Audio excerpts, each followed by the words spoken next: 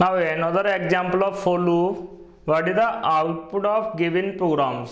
इस प्रोग्राम के रिस्पेक्ट में देखने में आपको ऐसा लग रहा है प्रोग्राम इजीली इंटरप्रेट करना पॉसिबल है, इसका आउटपुट इजीली बताना पॉसिबल होगा। इसके इसमें इंपॉर्टेंट थिंग्स क्या है? What is the data type of A? Data type of A is characters. Characters के केसेस में इसका रेंज क्या हुआ? Minimum range is -128 to +127। Already discuss किया था during data types plus characters में भी डेटा किस फॉर्म में साइन हुआ? In the form of their ASCII values. ASCII values के लिए बाइनरी नंबर रिप्रेजेंट करना पॉसिबल था।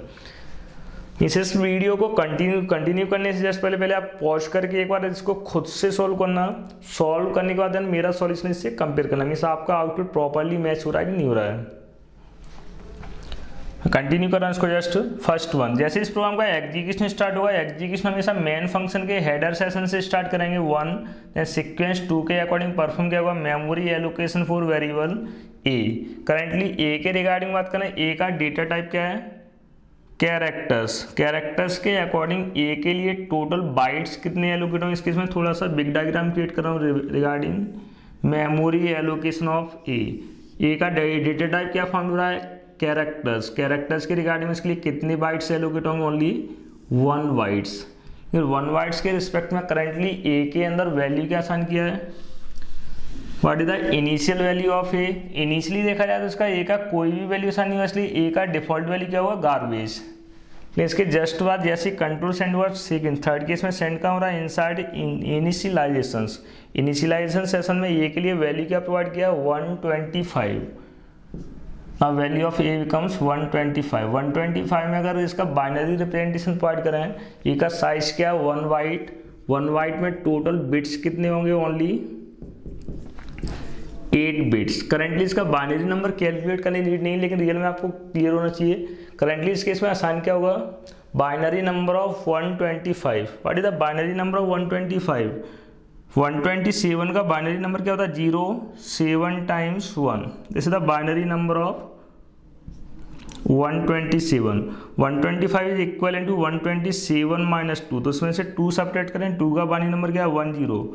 फाइनली इस प्लेस पर क्या जाएगा? 0। This is the binary representation of 125 1101। हालांकि इस केस में बाइनरी नंबर कैलकुलेट करने की नीड नहीं है। नेक्स्ट फाइनली ए का वैल्यू क्या है? 125। Then condition testing 4th case में परफॉर्म क्या कराएं? Condition testing.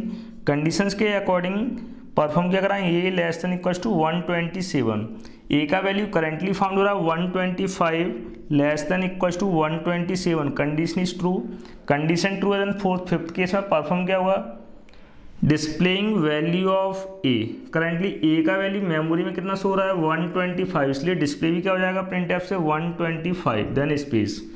इसके जस्ट बाद कंट्रोल सेंड हुआ increment decrement session 6th।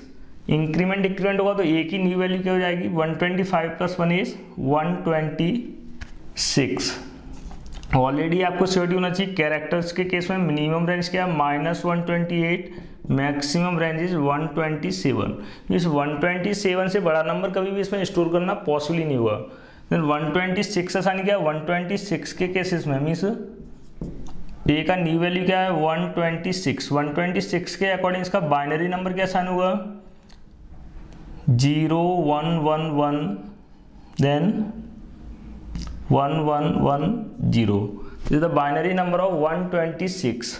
Next one, इसके जस्ट बाद फिर से कंडीशन टेस्ट कराएं 6 7। 7th केस में परफॉर्म क्या होगा? Condition testing. ए का करंट वैल्यू क्या है? 126। 126 less than equals to 127। Condition is again true. True है देन फिर से बॉडी सेशन एग्जीक्यूट होगा। सीक्वेंस क्या है? 8 7 8। प्रिंटएफ डिस्प्ले वैल्यू ऑफ ए का करंटली वैल्यू क्या फाउंड हो रहा है? 126, इसलिए डिस्प्ले भी क्या हुआ? 126। Next one 9th case increment decrement. Increment decrement perform कराएं देन ए का वैल्यू क्या हो जाएगा? 127 और 127 स्टोर करना पॉसिबल है। देन बाइनरी क्या आएगा इसका? इसमें ऐड क्या हुआ है? 1, तो लास्ट केस में 1 ऐड होने पर इसका बाइनरी नंबर जनरेट होगा 4 times 7 times 1। Next one is the current value of A. After that increment decrement के बाद 10th केस में अगेन परफॉर्म क्या हुआ? Condition testing. कंडीशन टेस्टिंग के अकॉर्डिंग ए का वैल्यू क्या है? 127। रिप्लेस क्या करें? 127। 127 less than equals to 127। Condition is true. Condition true है देन फिर से डिस्प्ले क्या होगा, वैल्यू ऑफ ए। केस 11 ए का वैल्यू क्या फाउंड हो रहा है 127, इसलिए डिस्प्ले क्या होगा 127।